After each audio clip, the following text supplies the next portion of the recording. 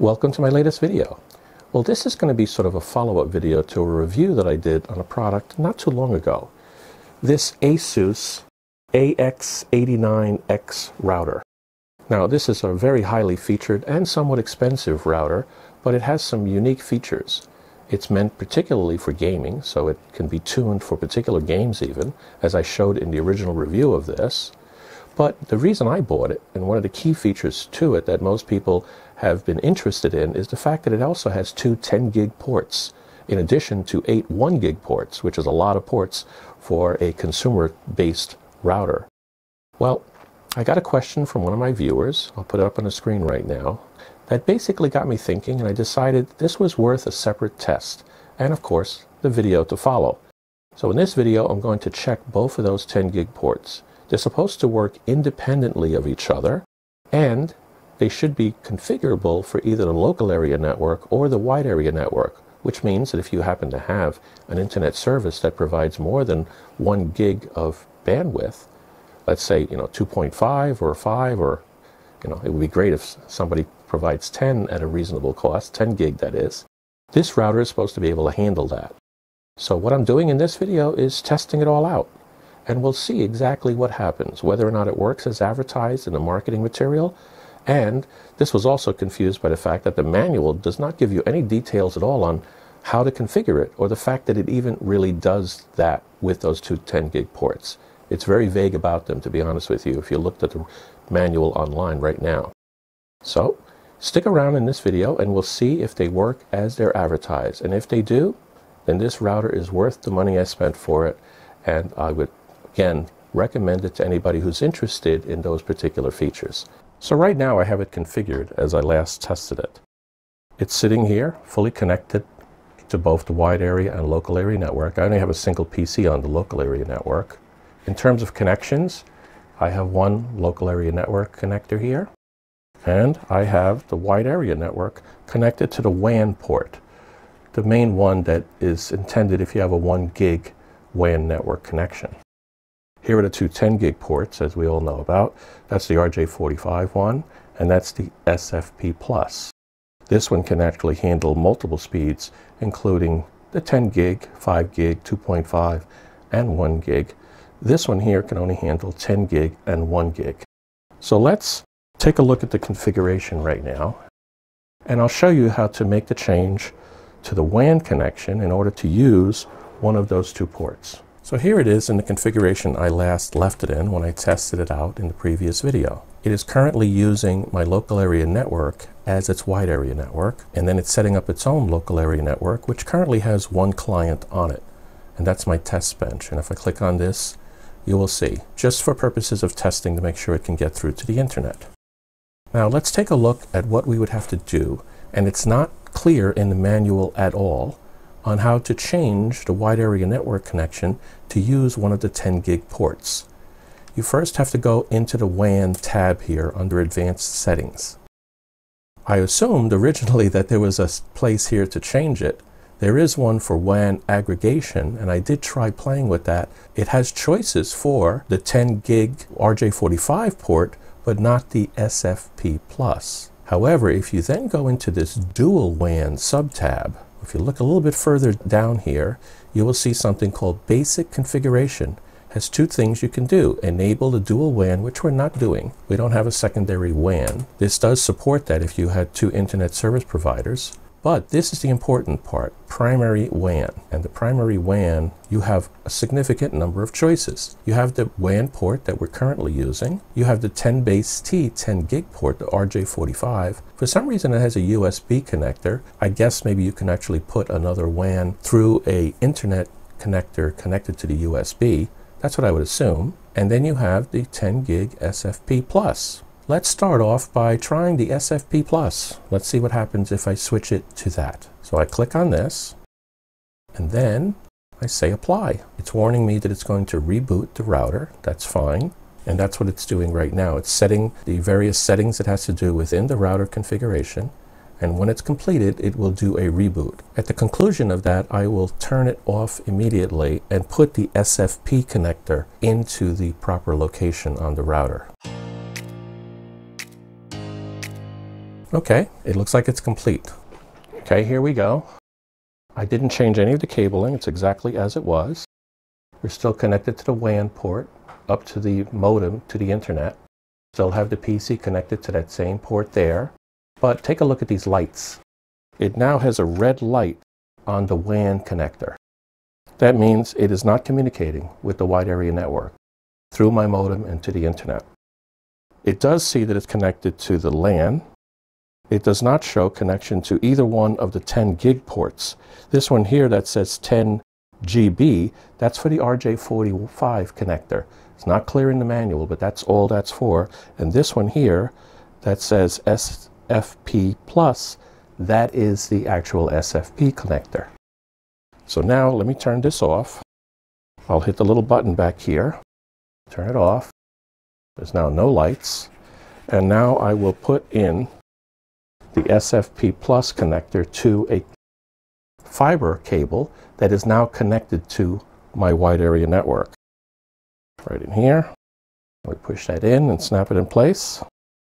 And then we will power it on and see what happens next.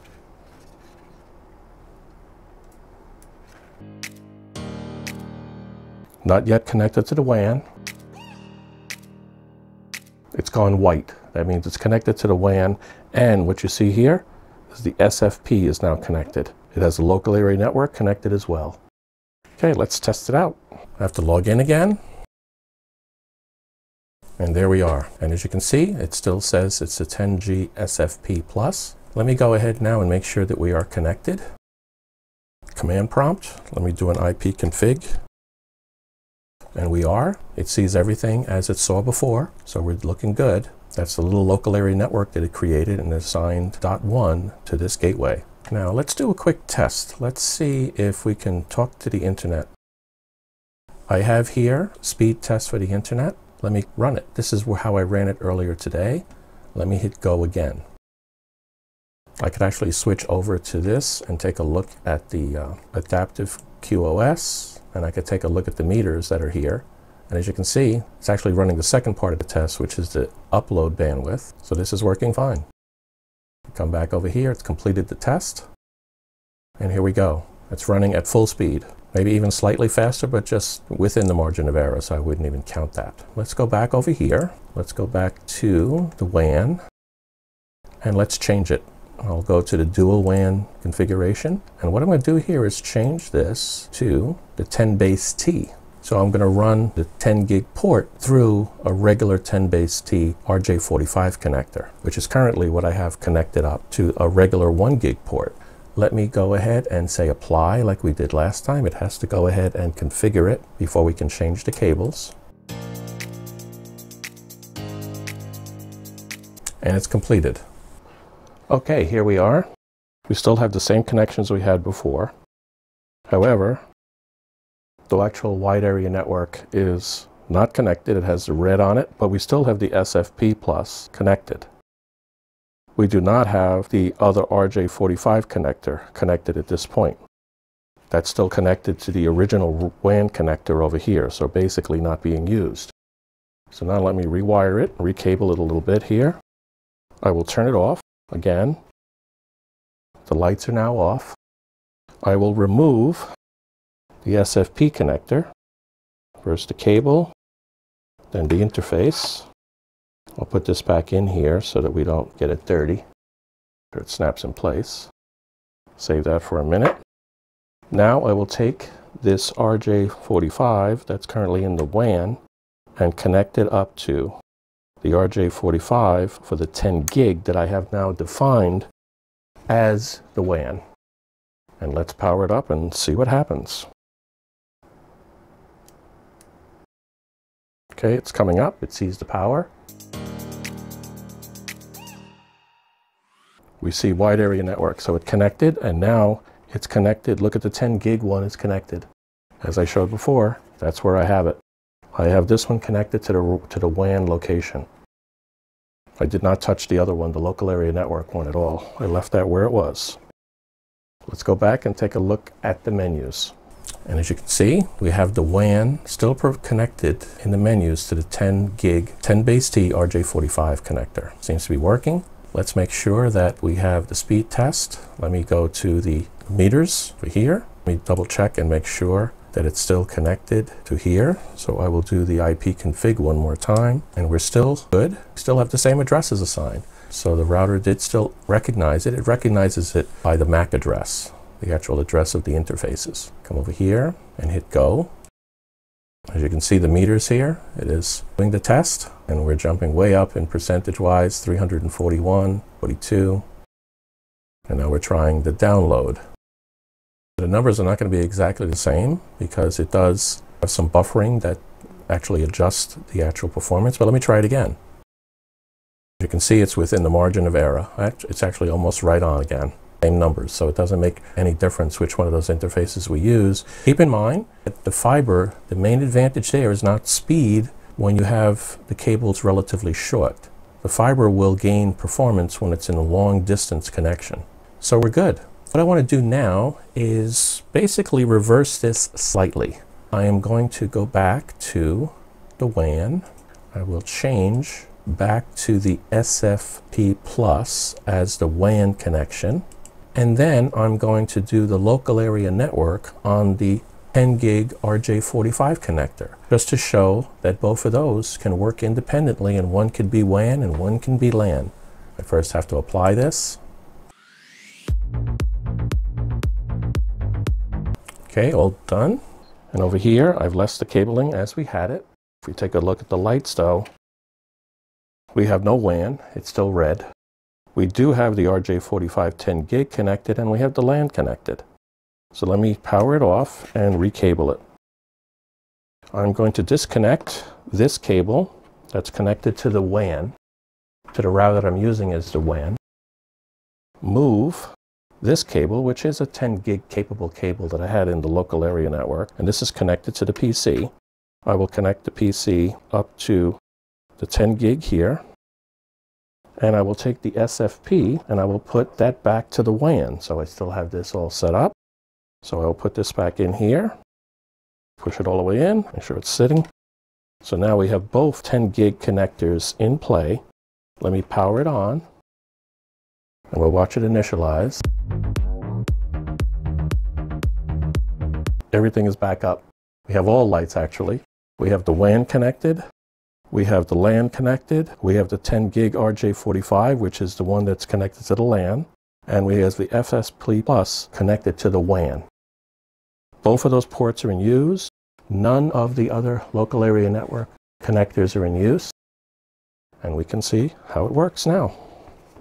We are back in. It is connected to the WAN as 10G SFP Plus. Let me go back over to the adaptive so we can see the scales here as we do some activity in the router. I will go back to this one. We will double check that this is the case. And everything is still the same. It assigned the same address to the PC itself. Even though we moved it from a 1 gig to a 10 gig port, it didn't matter. And we can come over here and we can hit go once again. There we go. And as you can see, it's basically the same speed. Doesn't really change it because my internet is only, as you can see, 350 megabits per second. I just wanted to prove out the different interfaces that we happen to have here. So that concludes this test, and as you can see, it all works fine.